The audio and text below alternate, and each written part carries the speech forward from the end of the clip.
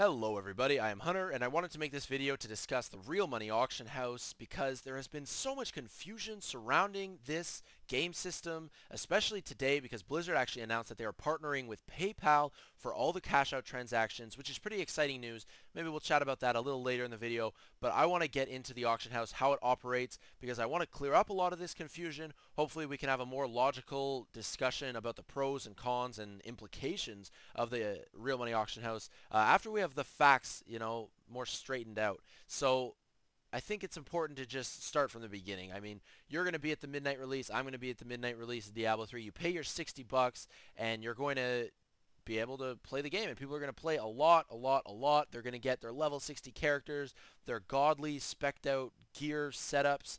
You're going to have a stash overflowing with loot if you play enough, and eventually, maybe you're going to want to sell some of that loot, make some cash. It's pretty cool that you can do that. You're not spending any more than that $60 for the game, but you can make a little extra cash on the side just as a little reward for your commitment to Diablo 3. I think that's pretty cool, and I think it's important to understand, though, how basically you go from an electronic item to cash in your bank account.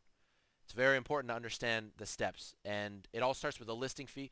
No matter what item it is, whether it's a cracked sash or a Windforce Hydro Bow, it's going to be a fixed listing fee. I don't know what it's going to be. Nobody does, except for, well, the people at Blizzard and the Diablo 3 team, but it's going to be fixed. So that means that if it's small enough for the cracked sash, or that's a stupid example, obviously, but a low-level item, any of the hundreds of low-level items, as long as it's reasonable for those items, it'll be completely reasonable for the, high rollers who are selling these really sick items for hundreds of dollars on the auction house. So I don't think many people should be concerned about the fixed fees associated with listing, and after the listing fee, you lose your listing fee whether or not your item sells on the auction house or not. But if it does sell, if people do bid and someone does buy your item, you are also going to incur a transaction fee there, a sale fee. So that's also going to be incurred by the seller. Another fixed fee. So once again, as a fixed fee, Blizzard would be very foolish to set them at an unreasonably high level, and apparently they can't change no matter what you're selling. So I wouldn't worry about that fixed fee either. What I would worry about would be the cash out fee and how exactly that's going to work, because it's no longer a fixed fee. It is now a percentage fee, and there's a huge difference.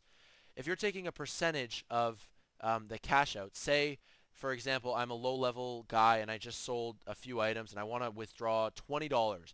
I want to get that $20 from my Battle.net account to my bank account.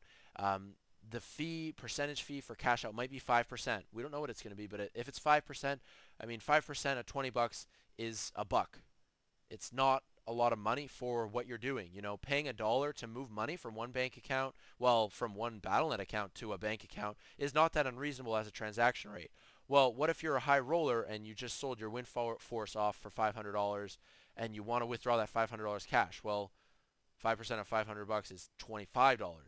That's a ridiculously high number. It's a very large fee to be taking for just moving money in that case. So I just certainly hope that Blizzard has sort of taken that much into consideration and aren't going to be really ripping off the people who are that committed to the game and spending so much time farming that they're selling these godly items and trying to make trying to earn their money, because obviously they've invested the hours. I just worry that the percentage fee is actually not going to change. Like, if it was one percentage fee for no matter what size the cash out was, like, that would be really ridiculous.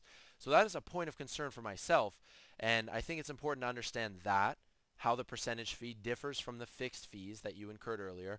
And finally, yes, PayPal is going to get a little bit of money too.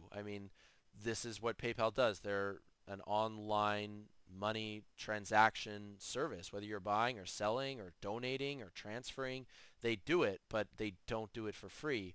And I would just add that I've experienced a lot with PayPal as well, and their fees are not by any means ridiculous. Like, it's not going to be game-changing, or it's not going to be breaking.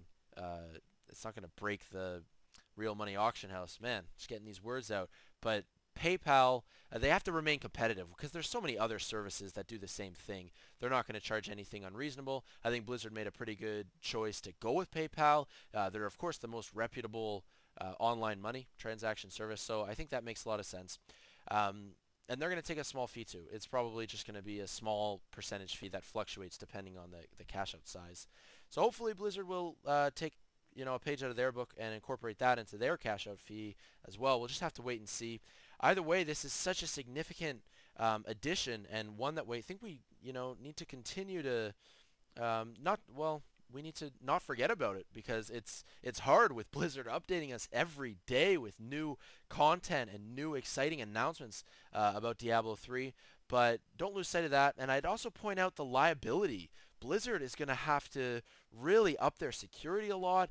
Thousands of Blizzard accounts have been hacked, whether it's Diablo 2 or World of Warcraft. Accounts get hacked every day. I think that Diablo 3 should come with an authenticator in the box if they're going to be doing these kinds of real money transactions, because their liability flies through the roof as soon as you attach real money onto these online games. It's a really big deal. I'd worry about that, and even Blizzard getting sued. And I would kind of add this as the final point. Take, for example, Diablo 2. In patch 09, the Boazon was rampant. Shaft Stop, Wind Force, Vamp Gaze, other items. These items for the Boazon, especially in PvP specifically, were very highly valued. Wind Force is used to sell for like $300-400 on eBay or more. But when Blizzard released patch 1.1, this changed. I don't know if it was the Boazon that got nerfed to hell, or if it was just new classes or new builds like the Hammerden build that really became super powerful. But all of a sudden, these items like the Wind Force or that other Boazon gear, the item value fell dramatically to nothing. To nothing.